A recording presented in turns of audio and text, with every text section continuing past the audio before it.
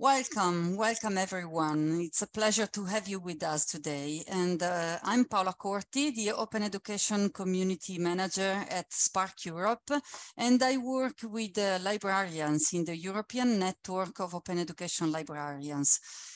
Our librarians have organized this webinar. This is the first webinar workshop in a series. The name of the series is Embrace the Open, and the title of this first workshop in the row is an introduction to open textbooks. We will have 3 workshops focusing on open textbooks, and the facilitators in the room accompanying us through this learning experience are Sylvia Moes from the Vrije Universiteit Amsterdam in the Netherlands, Mira Buist-Zhuk from the University of Groningen in the Netherlands, and Lambert from the Leibniz Information Center for Science and Technology in Germany.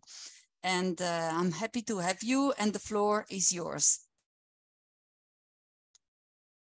Yes, welcome also from my side. I find it super exciting that there's such a big interest in all matters open textbooks. And let me give you a very quick overview on what we want to cover in the first hour of this event. So we will give you a quick introduction. What are we talking about when we mention open textbooks?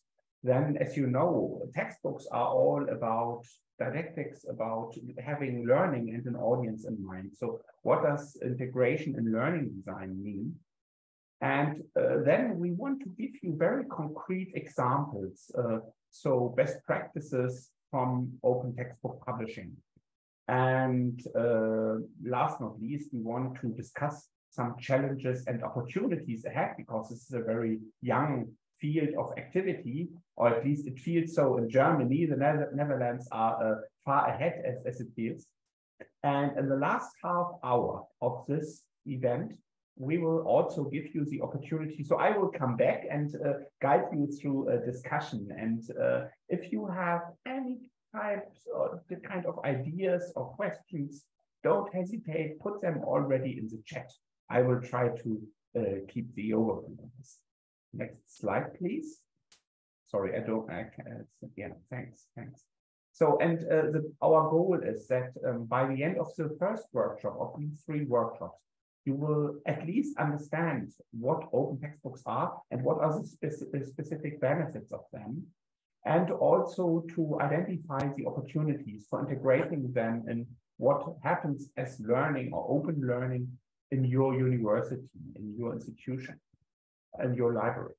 And we also want to make sure that you understand the current landscape of open textbook publishing practices, at least in several leading institutions in this regard. And we want you also to reflect on the challenges and opportunities from open textbooks. Thanks a lot. Yeah, and here's the first question for you. Maybe you can type this into your, Mira already posted in the chat. So you just need to click the link. Just give us a hint. What are you? Are you a librarian? Are you a professor? Are you a developer or whatever, or a learner? So what mostly fits your role, so that we can have a nice little overview. And so that we, the speakers, know who we talk to. This is very convenient.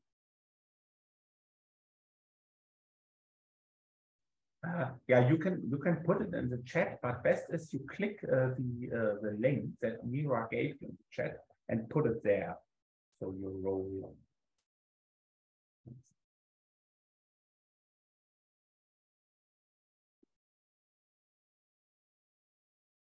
And I will share the answers right away. Just a second. Yeah, give us a minute. Mm-hmm.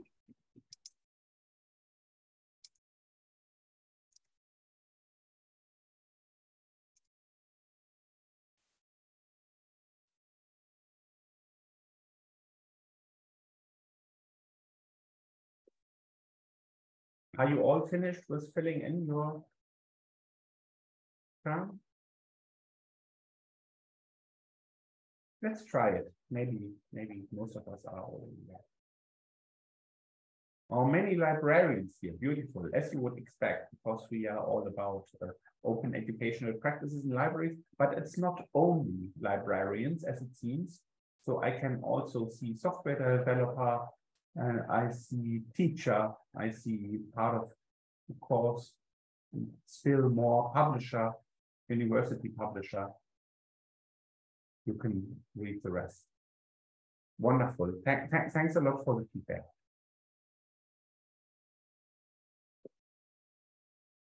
So I guess we are done with that.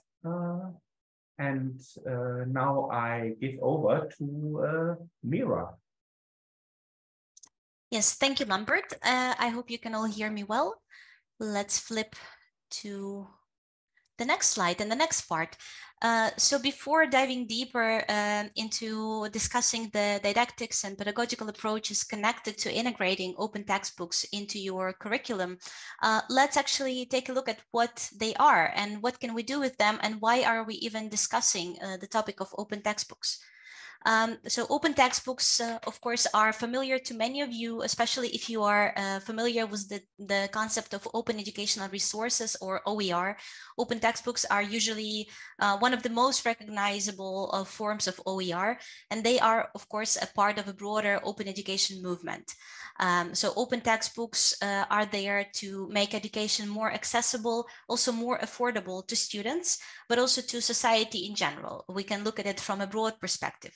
They also facilitate a more free exchange of knowledge among experts. So they also serve to valorize the knowledge, valorize the research output, if you will, and make teaching materials easier to adapt to the needs of the classroom, to the needs of your students, to the learning design you have in mind as a teacher, to the curriculum you have as an institution. Open textbooks can also be highly instrumental in engaging students through designing interesting learning assignments. So due to their open nature and due to the affordances that are represented by the Creative Commons or any other open license. So an open textbook is a textbook or a collection of materials that is free to use, reuse, adopt, adapt, mix, remix, depending on the provisions of a particular license. So just a general view. And open textbooks come in all shapes and sizes. We shouldn't think of just traditional textbooks that we know of, the printed old school textbooks. They could be so much more than that. They could be different varieties of interactive moments put together, all sorts of learning assignments, and they answer different learning goals and learning needs and course designs. What's the context that we place this topic in? It's also important to understand a bit broader the open education movement and what the open textbooks are the answer to. So the movement mainly originated in North America, in the US and in Canada, where textbooks are usually generally far too expensive. So students would spend between, I don't know, $350 in Canada and up to $600, $1,000 in the US per year on their learning materials, on the textbooks. There's also quite a large income gap between different students, different groups of students. And this all resulted in the zero textbook cost, or ZTC movement, that's gaining momentum or is quite developed already in the US and in Canada. And you can also see at the graph here on the slide how much how the inflation affected the price of college textbooks. So compared to the consumer price index that you see as the lower line on the graph, the college textbook costs have risen dramatically, exponentially, and completely not in line with the rising of the rest of the prices in the economy. So most of this is based on the US data, but you can get the general trends, the general statistics. So as the answer to this, the zero textbook cost movement emerged, or the open textbook cost movement as well. And it's facilitated by the federal, state, and institutional grants in many cases, but also by promoting or switching to open, to OER, to open textbooks in the rewards and recognition of the faculty, in the faculty professional development. So in many European countries, switching back to our continent, because I assume most of us are from Europe, this issue is manifested slightly differently than across the pond, across the ocean. And the problem we mostly face is visible in the purchase of educational collections by our institutions, by our libraries. They are more and more unaffordable for many libraries to purchase. The license fees are quite high and also quite restrictive in terms of simultaneous users allowed to access this or that textbook, in terms of the conditions that, or users per year that every library is allowed to show or to loan an ebook to. So the licenses are getting more restrictive. The libraries in many cases are losing the bargaining power, while the commercial publishers are very often well, gaining that power. And that also resulted in this quite widespread and well-known ebook sauce campaign that many of you have heard of or have even been a part of. So this is also a trendy topic happening in more than one country in Europe. And teachers and students have therefore less visibility and less participation in the content they use for their classes. So this is to sketch the landscape in which we are discussing the topic of open textbooks here. Now, we would like to know what you think, and we would start with this question. Do you think that commercial textbooks are better, of higher quality than open textbooks? What do you think? Could you please, Paula, could you please start the poll? I don't think I have the option here. Yes, thank you so much. Could you please submit your answers here in the Zoom poll? Do you agree that commercial or traditional textbooks that we normally would purchase for our studying or teaching purposes are of higher quality than open textbooks? And the options are, yes, I think I agree commercial are better. No, I think open are better, or they are of equal quality, equally good or equally bad if you believe so. So please submit your responses.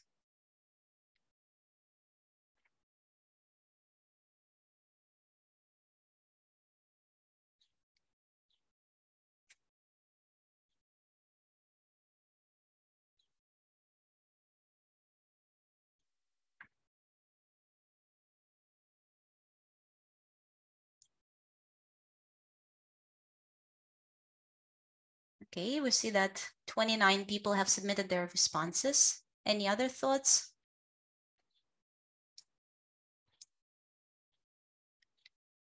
Okay, I will give you a few more seconds, and if there are no more responses, we'll just show the poll results.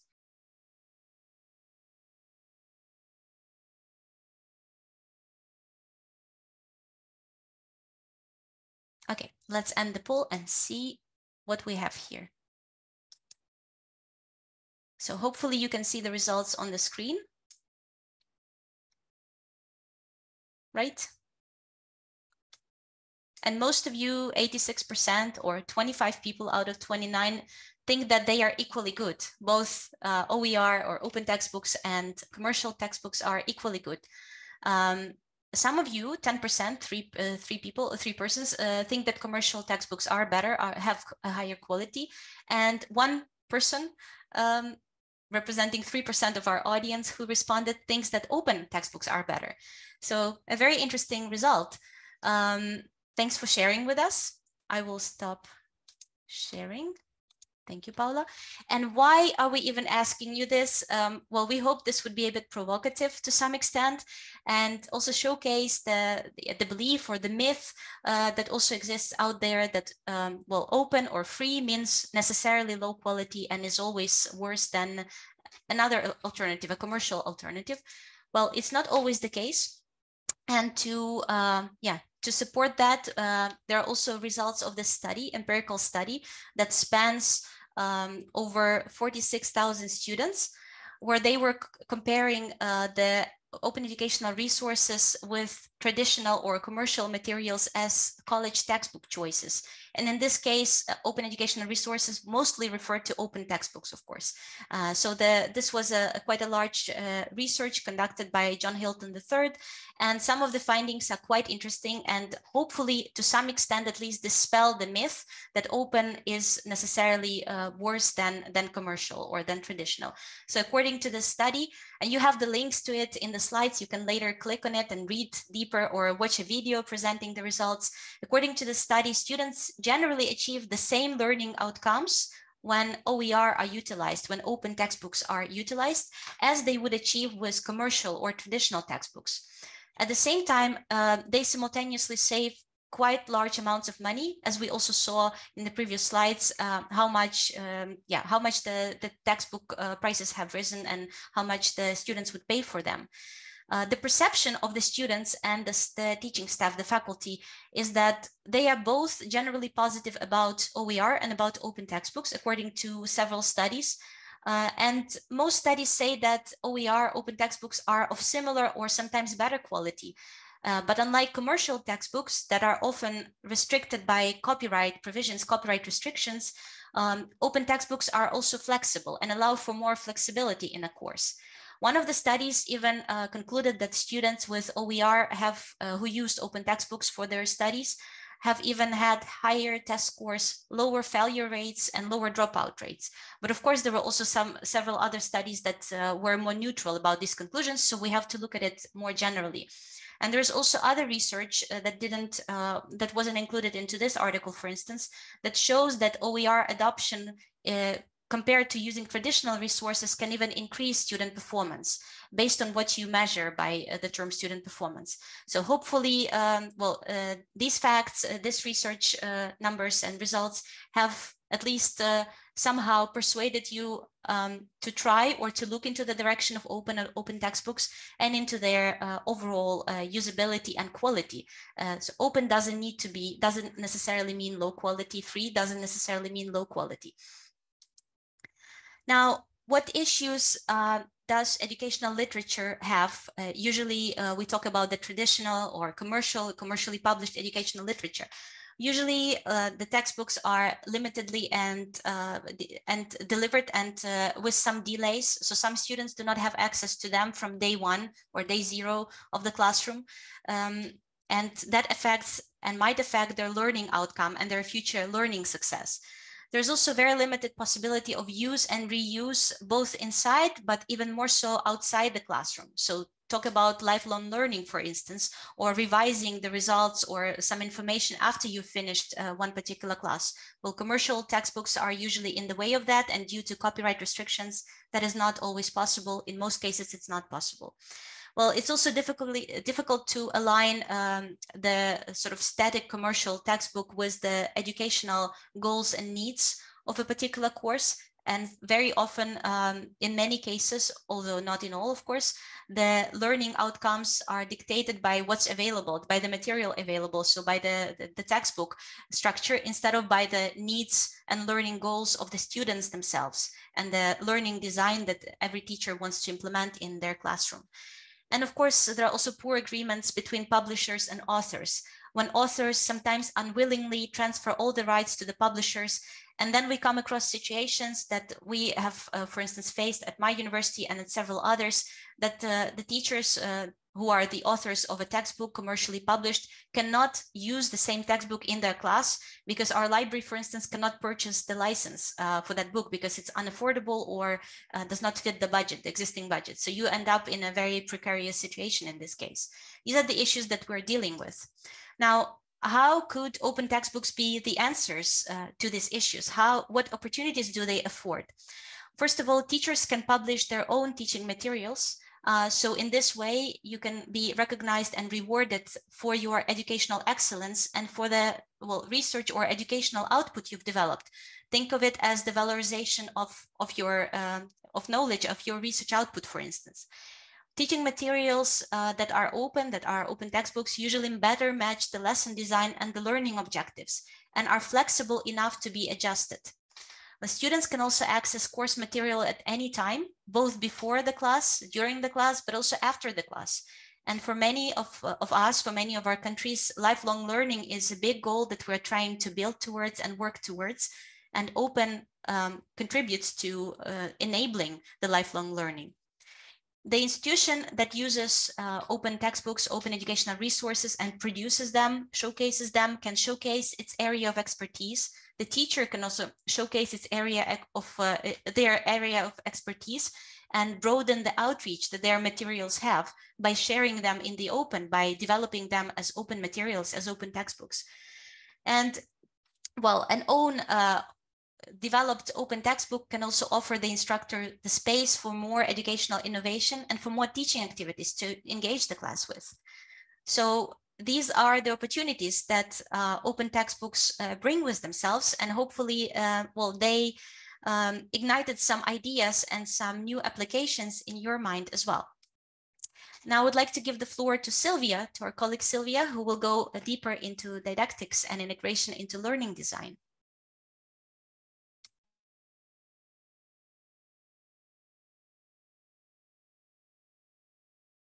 Sylvia, you're muted. Excuse me. Yes, thank you so much. May I have the next slide, please? Yes, thank you. Yes, what Mira was talking about more possibilities to activate students in your classroom. Here you see one of the examples of that. In this example, in a medical field of School of Trades and Technologies in Medicine Head College, the teachers were working together with students to create an open textbook. So the teacher started with an open textbook, but because of the insight in science are moving forward so rapidly, the students have to do some research on the newest insights and write one chapter about it in this open textbook. And they also have to create a video of 2 minutes, how they did their research and what their outcomes were. And what's so nice is about these platforms is that a teacher first can let students create content, look at it, and then publish it, while the existing URL is not changing. So you see that it's much more flexible than a textbook from a publisher, because that's easily not so easily to achieve in this area. So this is just one of the examples how you can activate your students and co-create together with them. If I may have the next slide. And all of that, you can base it on Bloom's taxonomy. And what we did in the acceleration plan in the Netherlands is to see, okay, what kind of elements can you create in open textbook to connect them to learning activities from lower to higher order learning goals. And of course, writing a chapter in an open textbook is one of the highest learning goals, namely creating.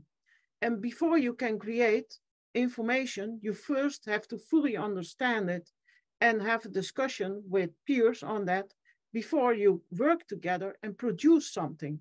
So you see that you go through all the levels and that you maximize the outcome, the learning outcome of the students. And when you do it like this, and you ask students 3 months after the exam what they remember of it, it's much more than, for example, you let them fill in a multiple choice question or so. So we create a wheel of insight and different types of learning materials, 3D, audio, video, text. What do we have more? VR are connected by publications, how they connect to the Bloom's taxonomy, and it's the Bloom's revived taxonomy. The URL to it is in the slide. The slides will be shared, and this wheel is also translated in English, so you can have a look on it. But it shows you how you can work with different types of content into your open textbook, because textbook is not, of course, only text. It can be different kind of media integrated in it. So if you go to the next slide, then you see here some interaction with content, and there I give the floor to Lambert for that one. Yes, thank you, Sylvia. So we just want to highlight that there are already publishing environments for online books where you allow or invite your readers to give directly feedback. This can be both feedback that is handled within a limited classroom, but also open to the authors. And if you feel like, okay, this is very special to publish in that environment, then please have a look at Hypothesis. This is a very neat online service. So the URL is hypothesis.is, like the word, hypothesis. And so it's an open source approach following an open web standards, and you can plug it into your existing web documents whatsoever in whatsoever format. We used it, for instance, in our open science training handbook 4 years ago. And you have all the ways of sharing notes and questions from the readers within the classroom, in public, or with the authors. Just to mention all of these options that we have today already. And with this, I give back to Sylvia. Yes, and this slide is about when you have an intake with teachers about the integration of an open textbook in education. Then we collected, and we is Michiel de Jong from Technical University Delft and myself, is that you can ask a couple of questions before you can create an open textbook. Then you have the focus of what you want and how you want it, and how the textbook is playing a role in your educational design. So you first start, what are the learning objectives on your subject? And what kind of learning activities do you have with this?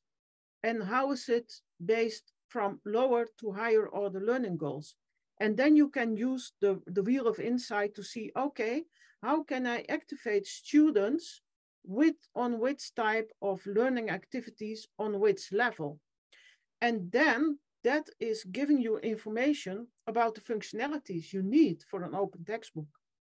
And then you can match which platform is matching the best functionalities. But also an important question is, how many authors have to work together to create that open textbook? For example, I will show you this later on. One of our biggest textbooks of 700 pages is created by 65 authors. So you will need a platform where you can easily see all the newest releases of parts of content, but also are able to give people entrance to that platform. But also, how are the students using that open textbook? How is it integrated into your course design? Do you only want to have a PDF with a second screen next to it for the interactive elements? Does it need to be modular because you want to integrate it into assignments in a learning environment? What kind of output formats do you want to have? And then you only want to manage one open textbook and not 3 or 4 versions because of other output formats. So, and when it is a big amount of pages, students read more easy from paper when it's a lot of paper. So then you have to give them the possibility to print it out so they can decide for themselves which pages I want to print it out and how much, and how can I interact with the content as well. So these are giveaways from our insight, what we learned from it by the intake to be aware of in making decisions and to start integrating it into the learning design.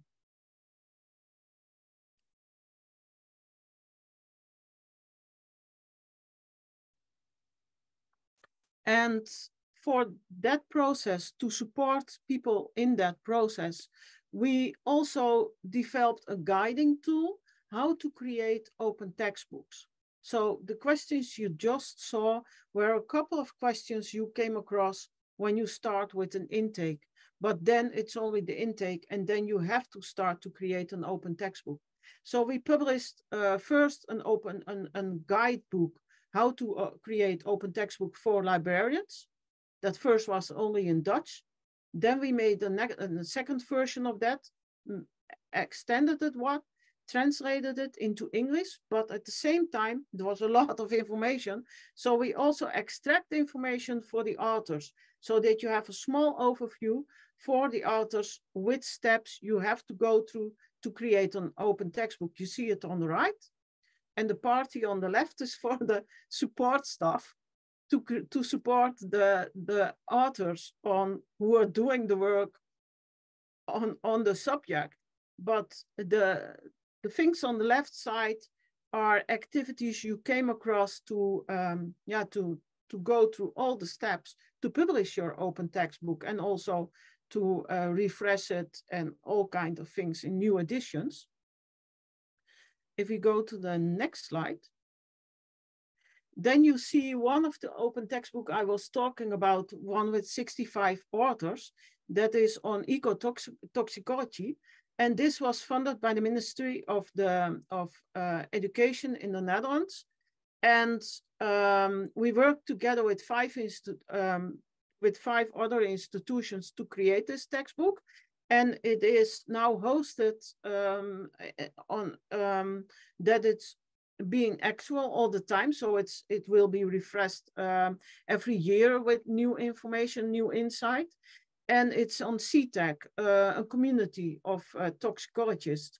So by creating such a textbook with so many people, it's a lot of work, but also the benefits of it, it's totally integrated in a lot of courses at the same time, because all the persons collaborate together to share their insight and integrate it into the course design.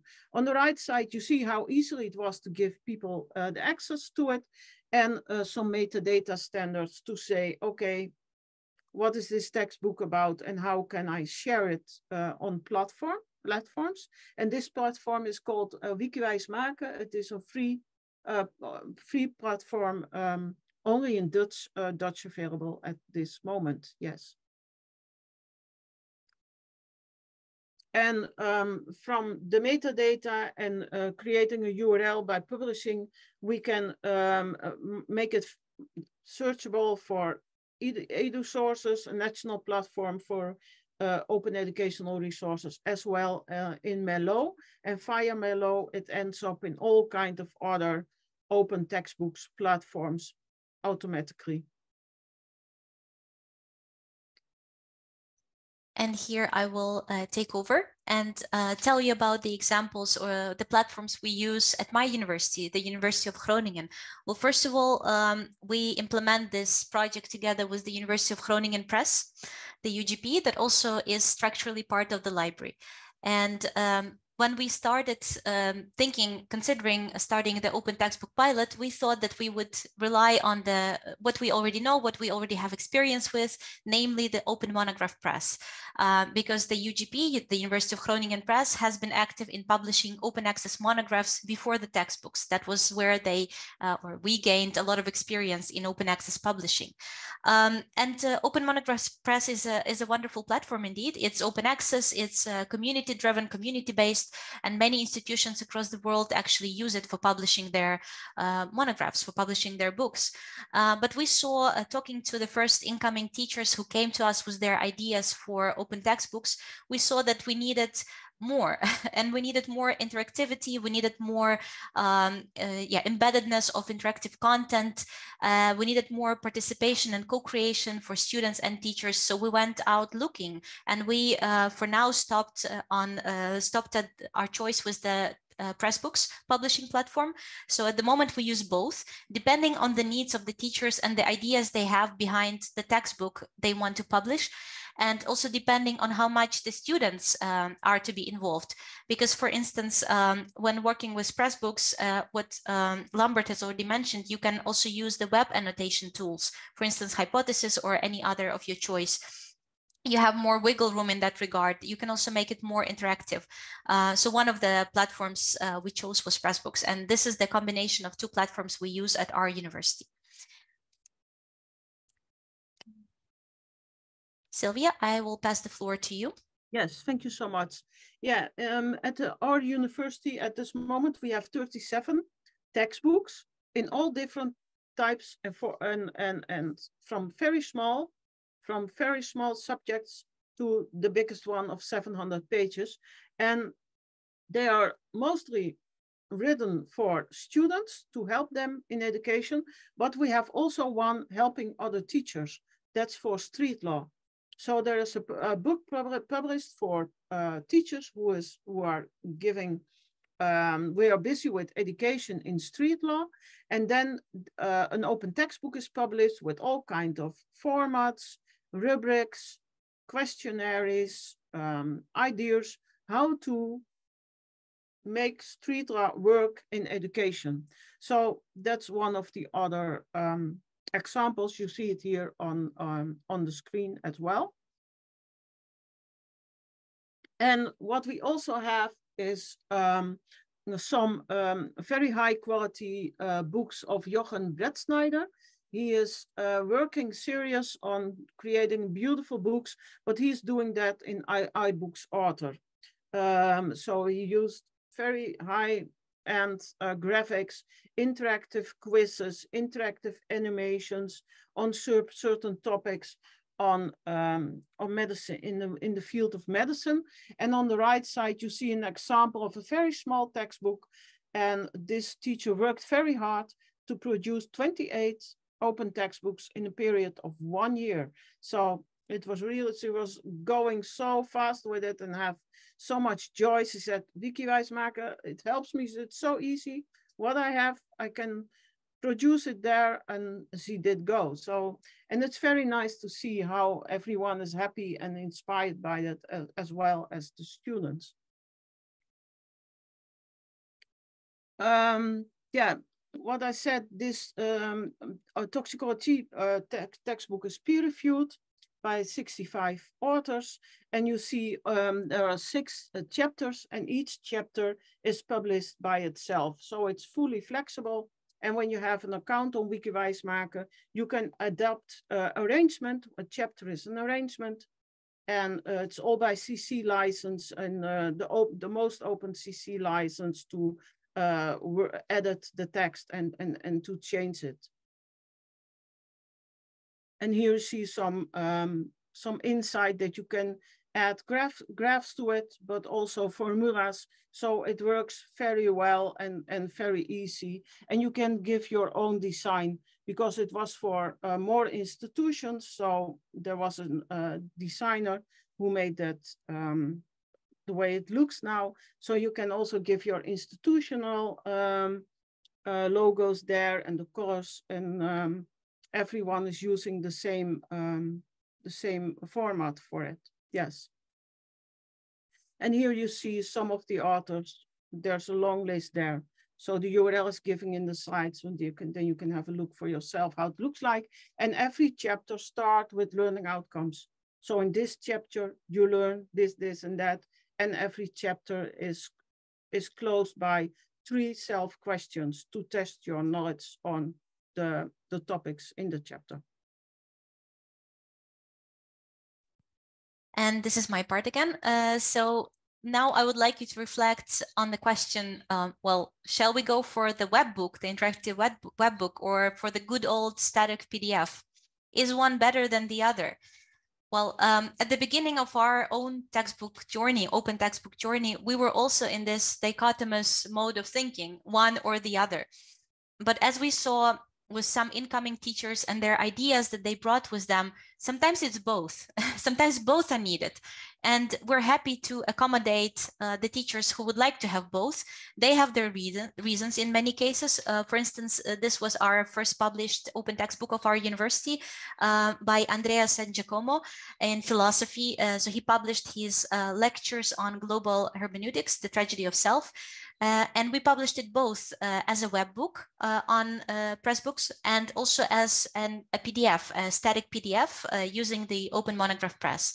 And we are interlinking to both versions in each version, so that depending on the reading experience students prefer, they could make the choice, or well, goes beyond students, any reader prefers, because this textbook, as we see, is also being downloaded quite actively outside of the study time, so outside of the normal peaks of the semester, for instance. And we know that a broader community is also very much interested in reading it and using it. So that's quite nice. And in this case, the author wanted to first test the textbook with students in Pressbooks in this environment as the web book, collect their feedback, collect their response, process it, and then we'll publish it also as a traditional or textbook. It's also available as print-on-demand version. So anyone who would like to have a printed version and doesn't want to print in a good old way, say from a printer, can also purchase, order, just a hard copy or a soft copy, depending on the needs. But there are also authors who want to go full in on one preferred mode of showcasing the textbook, of interacting with the students. And in this case, I'd like to show you this example by our professor, Christopher May. He's the professor at the University of College of Groningen. And he published his web book, Interdisciplinary Explorations of Neuroscience, completely as a web book. And when asked, Chris admitted that he would not have wanted to publish it in any other way. So both open access as an open textbook and as an interactive web book. So this web book is indeed a web book. It offers lots of interactive opportunities, different types of exercises, embedded videos, images, lots of opportunities to deepen the knowledge of the material. But what he also did is he used public annotation tools such as Hypothesis together with his students to collect their views, their feedback, to see if there are any bottlenecks or any red flags that he needs to elaborate more on. So basically, as we speak, Chris is finishing working on this textbook with his students, collecting their feedback, incorporating, and soon we will actually finally publish it. It's already available on the internet, of course. You will find the link in the slides, but also, it's a work in progress. It's not a finished product yet. And well, just as many open textbooks are, they are quite flexible and quite fluid in this regard. So you can very quickly return to them, improve on them, incorporate the needs of your next class, for instance, or of informal peer review that you get from your community. So this is a nice example to showcase. Now, we'd also like to show what our colleagues at TU Delft are doing. They also have collected a whole library, 26 titles of open textbooks. They're mostly PDF-based, but not all of them. They use different publishing platforms. As far as I know, they use Open Monograph Press, but also Jupyter Notebooks. So they're also exploring and experimenting, and it's interesting for you to take a look as well. And this is one of the examples of their textbooks here. But enough with the Netherlands, let's move out and let's go a bit further. This way, in this case, we're going to Ukraine, all the way to Ukraine, to our colleagues from the Ukrainian State University of Science and Technologies. They are located in Dnipro, Ukraine. This is a frontline city, a very large city too. And this university has been our wonderful partner for many of us working together at the ENOEL, European Network of Open Education Librarians, that many of you are a part of course. And well, they are also active in the area of open education, open educational resources, and namely and primarily open textbooks. So the scientific library of this university, and the head of it is Tatiana Kolesnikova, the director of the library. They go a bit, they both begin with small steps approaching this topic, not not experimenting with maybe some high-profile platforms or high-tech solutions. They also produce good old, static PDF-based textbooks. But for them, it is also a way to start with open education and to engage their community and their students in the topic. And open textbooks for them are also representing access to education in times of high-level crisis, in times of war that's ongoing in Ukraine. Open textbooks also help them to take down the language barriers. Their university community is very much in need of literature in the Ukrainian language, and open textbooks will provide and cover that need for them. They also help them ensure inclusivity and social justice for those students who are unable to study, to learn from traditional textbook sources or traditional materials. And the flexibility of open materials, of open textbooks allows for that, and allows for quicker adaptation of localization of, for instance, English language textbooks that they could come across in their area of expertise.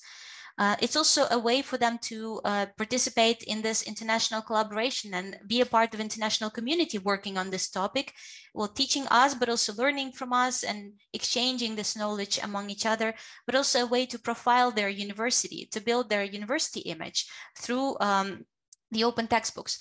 And as of now, they have published 8 open textbooks. Most of them have been published in times of war, in times of the full-scale invasion by Russia.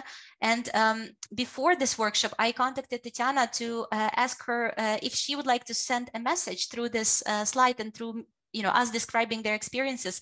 What would be the main sort of takeaway she'd like us to go away with? And she said that, well, basically, and this is my interpretation of Tatiana's words, but also a direct quote, well, open textbooks are more than just teaching materials. As you see, for a university like Tatiana's, they represent much more than that. They represent all sorts of ways to care for your community, to interact with your teachers, researchers, students that you're supporting as a librarian.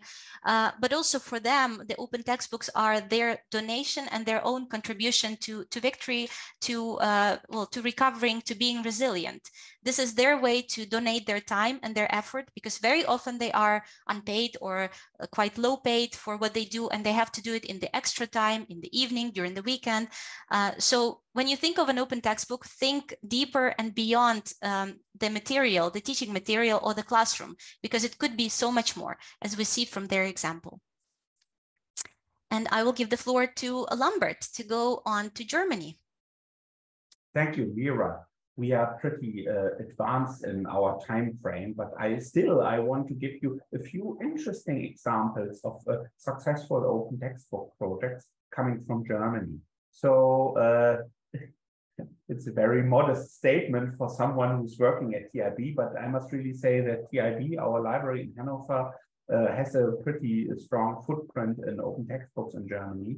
So since a few years, we offer book sprints, which is a collaborative agile writing process.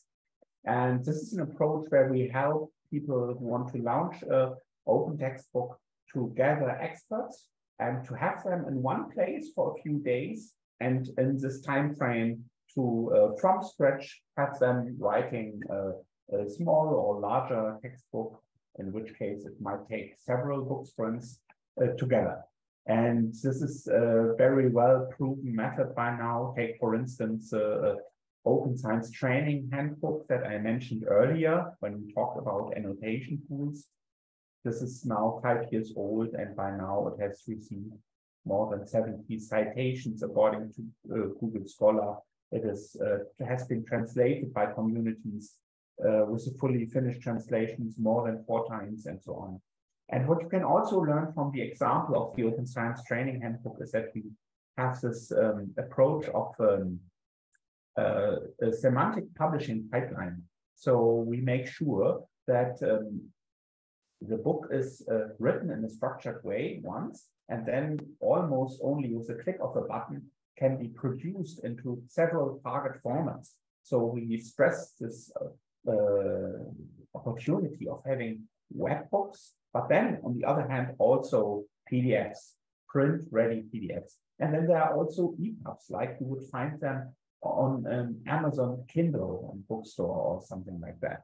And we can all produce this with minimum effort. So the finished book is sitting on a Git repo, can be a living book that is being made better over time. And you can have always a fresh version in all target formats as you want. So in this way, we did also a textbook series. To mention just one more example, with the Academy of Public Health, who does the education of public health officials in Germany on public health issues. And currently, this is maybe an interesting example. If you are in the presentation, give it a click here.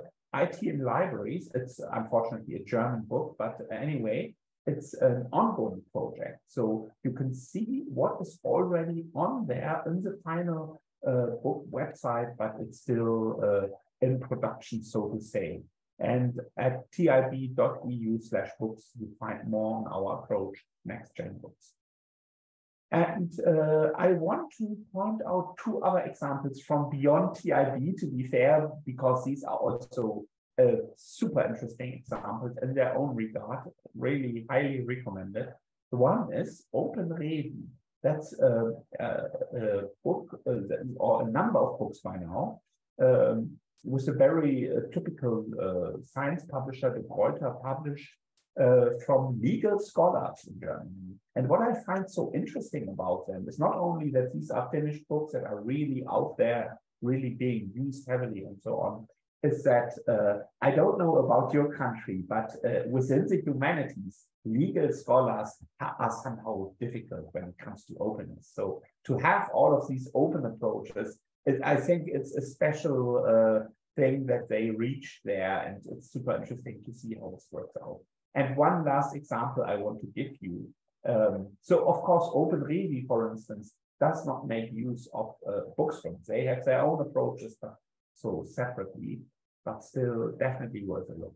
And also, one of the longest and most successful open textbook projects from Germany by far is Zerlo. They do textbooks also for not only in higher education, but by now also on the basic education level, on sciences like mathematics and so on. And they have a very interesting approach in building up contributor community. So if you want to learn how you make sure that people can contribute to your open textbook project, you can maybe learn something from Zerlo if you like those collaborative approaches as well. And maybe into one or more of these examples, we will dive deeper into one of the upcoming webinars here. Okay, so this is it for now from German examples, and I give back. Yes, thank you, Lambert. Let's go to Canada now. So we'll take a look at a few examples that were developed or co-developed, co-created together with students. Wonderful examples. For instance, this one, the Liberated Learners. This was co-designed by the students, the faculty, and the staff at several universities, colleges in Canada. And this publication or this project became the winner of the last year's OE Global Award, Open Education Global Award for Best OER. It's quite a nice and rich resource. It even features playlists to get students into the learning mood, for instance, and goes deeper into what skills are needed to succeed in this day and age as a student, as a university or a college student. And what I like is the byline is for learners by learners. So created and co-created by students for the students just like them, and who better knows what's needed and what's valuable for a fellow student than their own peers. So this is another way to spice up your classroom, to change the pedagogy of your classroom, of your learning design, and open textbooks cater to this need. They make it possible, and especially the co-creation and the sharing it back into the society, into the community. Not just the academic community, but beyond that, this element is pretty strong. And yes, this open pedagogical approaches are greatly facilitated by open textbooks as vehicles of bringing the message across. So you can also explore this textbook as an example by following the link from the slides. And another one is also a Canadian example as well, signal or showcases the co-creation between academic staff and students.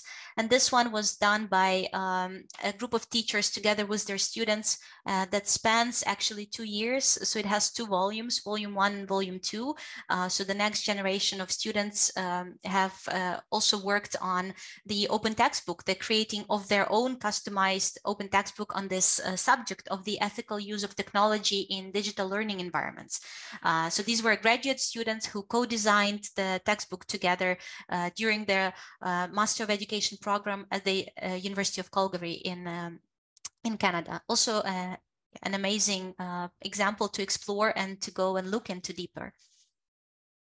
And if you're interested in this open pedagogy side of things, in the co-creation with students, then I would also like, or we would also like to highlight this collection of student-created OERs.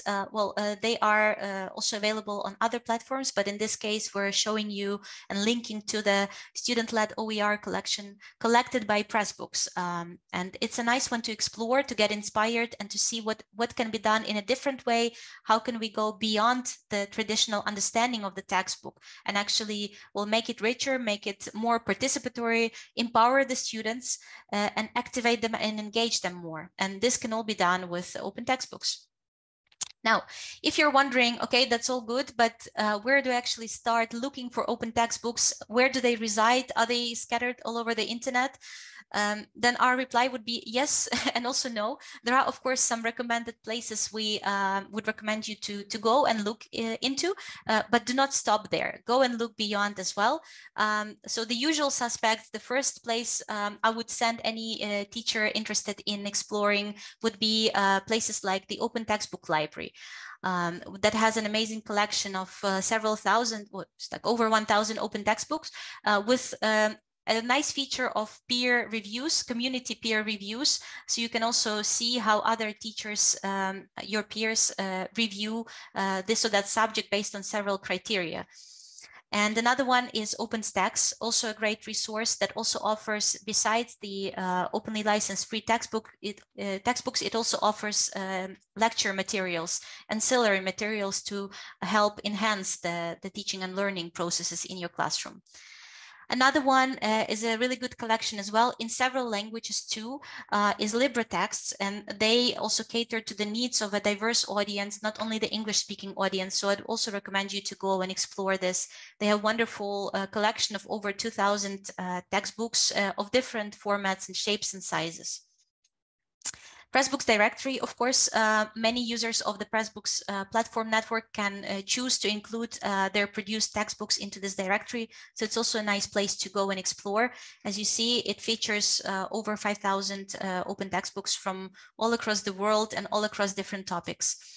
Well, Directory of Open Access Books, DOAB, is maybe not your traditional place to look for textbooks, but it's full of really great quality peer-reviewed open access monographs that could also be used as textbooks in your classroom, and we encourage you to look there as well.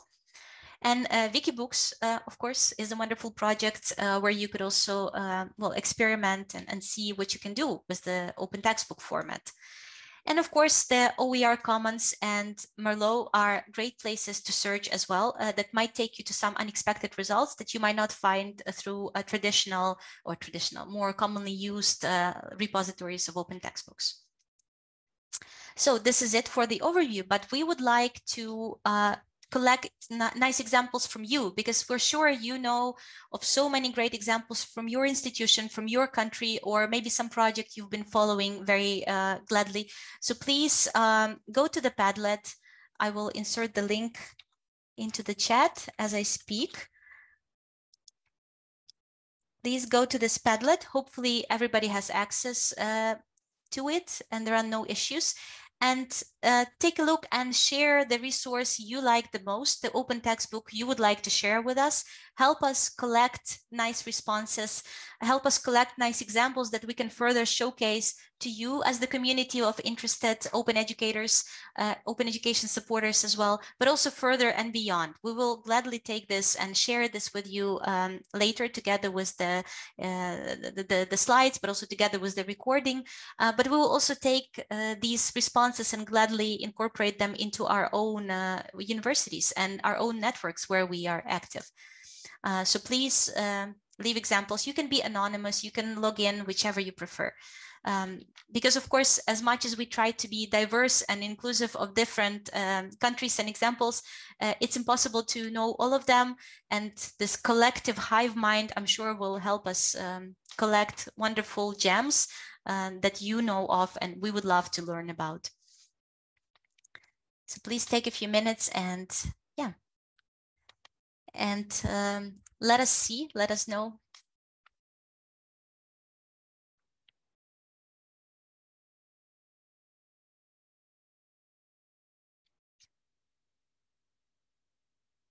And if any of you would like to actually chime in and tell us what's so amazing about a particular textbook or particular project you would like to showcase, please feel free to do so.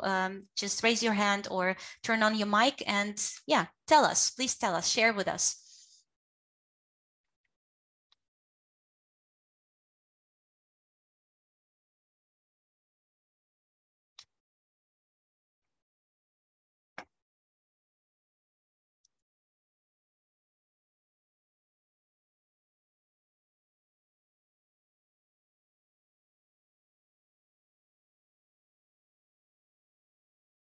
Nice, so many amazing resources already appearing.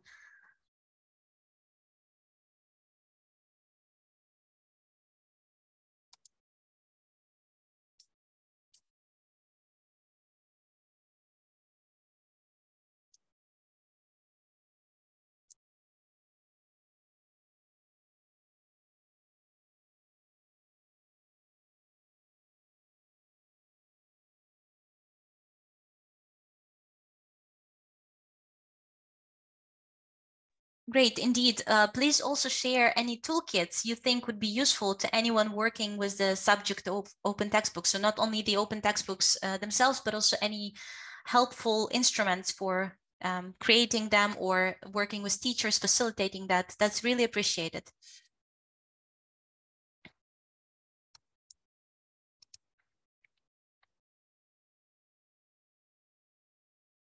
So to give you some time to also fill it in, you can do it now. You can also do it during the Q&A session if you feel like something just came to your mind. And I would like to give the floor to Lambert here at this point. And the Padlet remains active, so feel free to continue being active in it. Yeah, maybe. So we should use the last 20 minutes or so to come back to some of the questions we already heard in the chat, but maybe you just came about something you want to talk about or want to ask. Let me kick off the discussion by coming back to one of the interesting questions that have already been asked in the chat. So Ruth Murphy asked, apologies if I missed this, but has the panel incorporated peer review into the production process? And I want to give this back to Mira or Sylvia, since I'm sure they can provide one of the examples where this happened.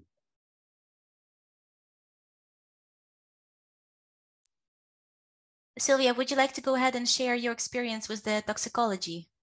Yeah, but that's not peer feedback. That's peer review. Peer review. Yeah. We are exactly have this question now about peer review. Mm-hmm. Yeah.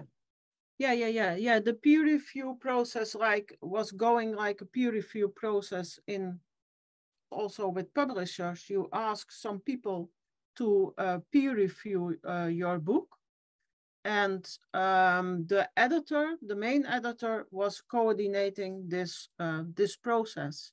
So the peer review data is collected, and then you give them the last version of the book, you ask them for peer review, and then the peer data is saved and stored, and then you publish the final version of the book. So I don't know if this is an answer or that you have a deeper question behind it.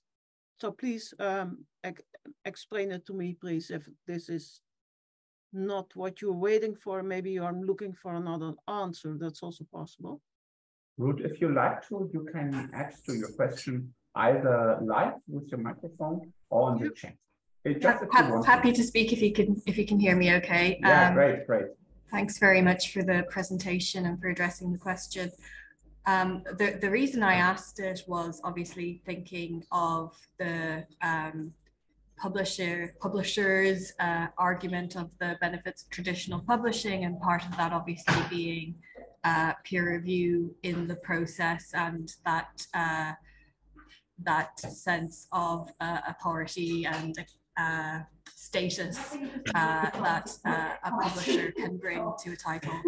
And I wondered whether with the academics you've worked with, whether that was something that that came from them, that sense of wanting validation, I guess, in some sense from peers, if not through the traditional publishing process, and just if that was an issue and how you worked with that, if it did come up for you. Yeah, but it was no issue for us because the CTEC network is organized in a European way. So there's a big community with professionals, with scientists, and they were asked to do a peer review of a part of some chapters or the whole book. And that book is peer review published. So you can also see the persons who did do the peer review. In our case, we left the choice and the decision to the authors. Of course, there was also some pre-selection process to understand which authors, which projects we are willing to work with or ready to work with, also in terms of ensuring some quality standard. But so far, the ones who've published with us, and these were mostly individual authors, they have not had a formal peer review process. So the informal ones, yes, of course, they were discussing things in their communities and so on. Some also used the peer feedback, of course, a different type of mechanism, but also many of them saw this actually as not an obstacle or a sort of advantage that that commercial publishers have, but more of an advantage of the open textbook format, that you can be quite fluid and quite quick and also quite dynamic in processing and incorporating this live peer review that happens after you publish the book. So in this case, they were happy to publish as is without having the formal peer review process. But of course, if any of them would like to go through the formal review process as it is established for other types of, say, research output, we would not be objecting to that. We are welcoming that as well. Yeah, we do the same thing. We leave it to the authors. What we did with the 65 author book was make an Excel, make the topic, create the topics, divide them over the scientists, start writing. Have the first version, go to the official peer review process, and then finalize the book. But that is the only book was peer reviewed published. All the others are not. Yeah, thanks a lot for the interesting answers. Also from Ruth, who mentions this in the chat here. Thank you.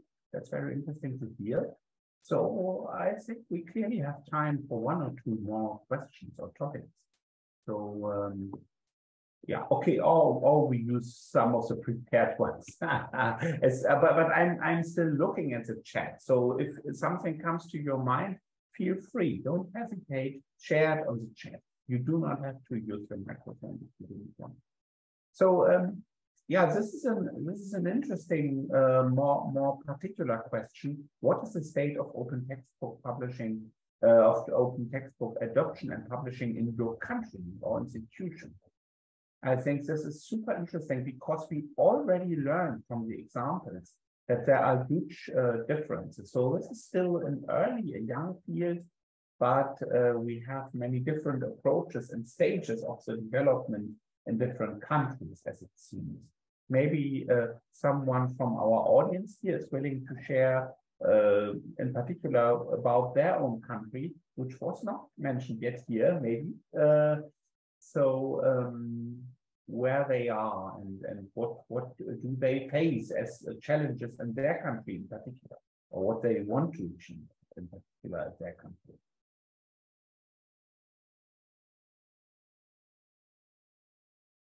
Any volunteers? Someone from a country who was not yet mentioned here.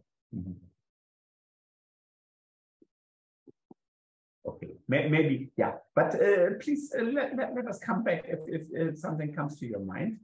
So we still have like 40 people or so here in the room as an audience.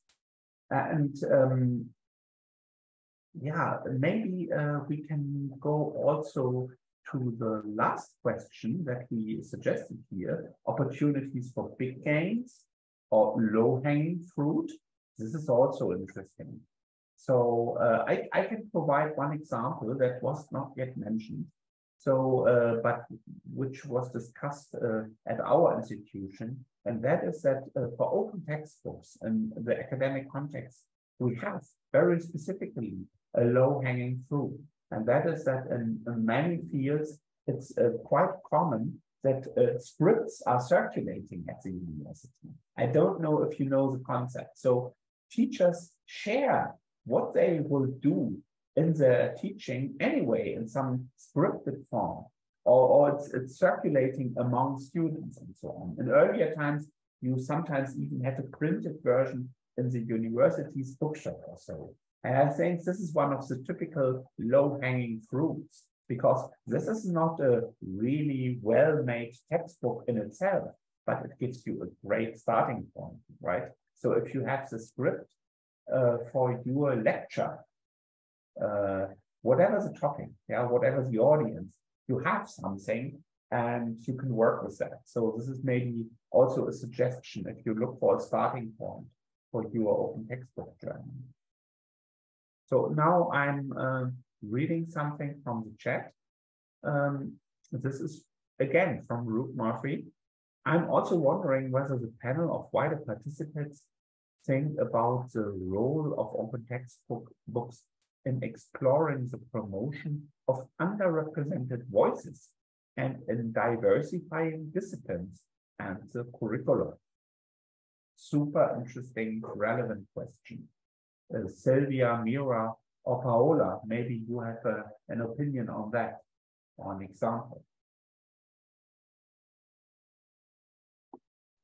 Well, let me open my microphone on this one, because I just shared in the Padlet a link to an open textbooks actually that was really inspirational for me, and the title is Open at the Margins.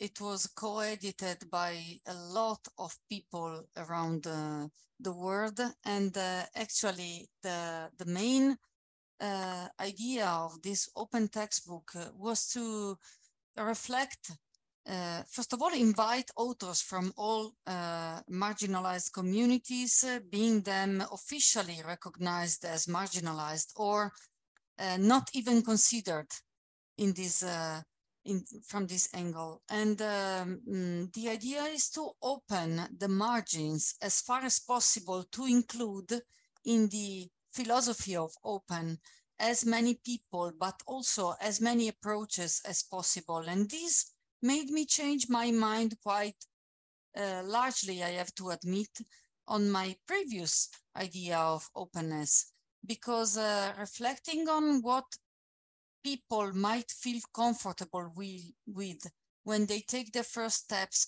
toward open education, they might be willing to share with a more closed license or more difficult to adapt template or format. But then, if they are welcomed by the community, they are more willing to discuss about different formats and different, more open licenses. Actually, this is also something that I wanted to ask this community. I was writing a question while you asked Lambert about the approach of the authors. When you, in your experience, when you invite authors to share their knowledge in an open textbook, aren't they frightened somehow by the fear of losing grasp on their expertise? Because this is something that I encounter quite often at the local level. So I was willing to know about the others. Yeah, super interesting. Thank you, Paola, for sharing. Yeah, thank you, Paula, and a really good question as a follow-up, indeed, about the ownership and the fear that your results will be somehow stolen or misused or misrepresented. Of course, yes, we hear those voices, of course, from the teachers, mostly the teachers who are not yet at the level of or at the point of considering creating an open textbook. Usually those who are at that stage already have weighted the ups and downs, the pluses and minuses, and understand the benefits of publishing open, but also the potential pitfalls or obstacles that could be in their way. So most of the ones who are authors actually consider open publishing and open sharing as a vehicle to spread their message further, to reach a much wider audience than you would have reached if you published in a different way. In this case, at least in their cases, you can always, of course, find counter examples and find different ways of going about these topics. But so far, the teachers we've been working with at the University of Groningen saw this as the way to share their own research and their own style of teaching as well. Not only the material, but also the didactics around of it. But we also try, when discussing the topic of OER, we also try to bring up what Ruth referred to in terms of the wider participation or decolonizing the curriculum, to discuss those angles. And this can be done in several ways. This can be done by adopting open resources, open textbooks that were written, say, outside of the global north or outside of the Dutch academic community, to have more diversity in the voices.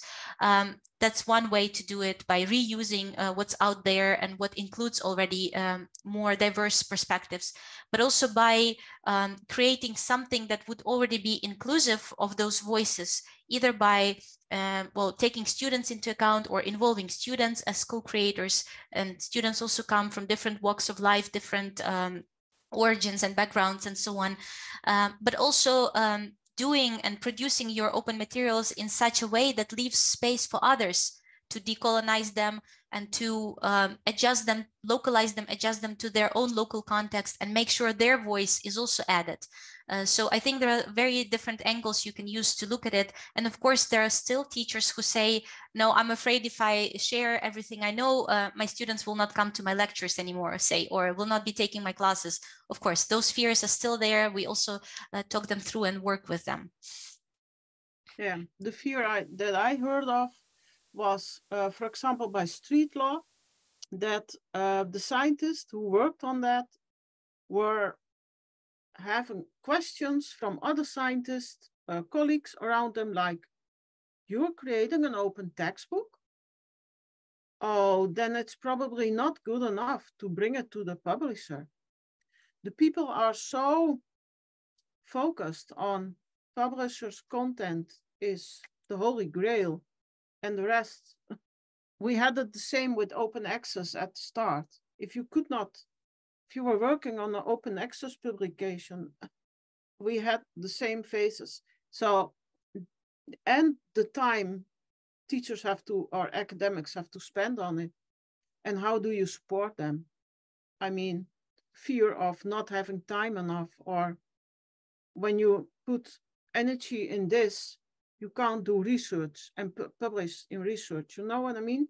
So that kind of fear, that is what I see. Not so much about my students don't come to my class anymore, because if you have a publisher's book or another interactive book, it's A or B, you know. And but I think we have to help teachers, academics who spend time on it, to support them in the best way, but also with research like that is showed at the start of this webinar, to work on the mindset, because we are so trained to think in a certain way. Sometimes it's so hard, it's taking so much time to break through that kind of patterns. And then we can only start with that when we are aware of it. Yes, that it's there. Yeah. I would also like to add to this, indeed. Well, in our case, we work with the University of Groningen Press. That's a university press, a local, our own publisher. And them being an open access only and non-commercial publisher actually opens the door to being more inclusive and more diverse in the types of publications they would be accepting and giving the voice to and the platform to. So a publication that's quite niche and that caters only to the needs of, you know, not such a significant segment of society or academia would normally not find its way in large commercial publishers or where profit is the main motive. Since publishers like UGP, like university presses, have that freedom and flexibility to be more inclusive into what kind of publications and topics they accept to be published, I think this is also a great way to address the question and maybe the fears of some teachers as well, that, you know, what if I would earn more or publish with a large commercial publisher? Well, what if you're not even accepted because, you know, your topic is not sexy enough or is not generating enough clicks because your area is quite limited or is only interesting to a very specific audience. So in this way, we can also diversify the publishing landscape to not only let the profit and the commercial motive to be dictating what gets to be researched, what problems and issues in the society in general get to be solved and reflected on. So that's, I think, a way to address this as well. Yeah, thanks a lot. Super interesting and important thoughts. And before we enter the save the date stage of this event, for the upcoming next parts of the webinar, I would allow maybe one more question or topic. If you have anything on your mind, please let us know. Is there any more questions? Not at the moment. You know how to reach us. Feel free to keep up the discussion. And I think I give back to Paola now. Is this right? For the continuing of the conversation in the next. Thank you, Lambert. Thank you all of you, because it's been so interesting so far, and I'm really looking forward for the next two webinars, because you might see from the slide that we plan to have more. For sure, we're going to have two workshops on this series in relation to open textbooks. There will be hands-on workshops. The first one is going to be on the 17th of July, same time of the day. The topic we will discuss together is what does it take to start an open textbook pilot at my university? And this is really interesting for me, not only as a part of the ENOEL, but also as an open education practitioner, because when it comes to ignite something new, it's always a slow process. You have to fight, let's say, the battle against all the fears that are filling the rooms. So it's good to know that we are discussing this together. And the other one in September, so after the holiday break for all of us, hopefully, Sylvia, Mira, and Lambert will help us discussing how does the open textbook publishing kitchen work. So if you want to be updated on those upcoming events, just fill in the Google form that I shared in the chat, and we will prepare soon the registration forms for both. But consider that after these first two workshops, the next two workshops, the ENOEL members are planning to share more. Librarians in the network are keen to share their expertise and discuss with you in depth more topics in order to help you ignite your work on open education. So stay tuned. It will be our pleasure to support you in the open education work that you are igniting at your local level. So thanks again, Mira, Sylvia, and Lambert for this amazing webinar and this workshop. It was the first one in the row, and I'm very happy to have you as our facilitators. I'm really grateful. Thanks, Paula, and thanks everyone. Thanks for joining. Yes, thank you so much. Thank you for joining us. Yes. Yeah.